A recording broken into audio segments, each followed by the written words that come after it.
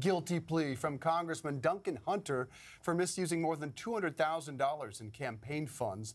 The California Republican at first denied using the money for family trips to Italy and Hawaii, plane tickets for his pet rabbit, and to pay for romantic flings. Hunter called the charges a witch hunt.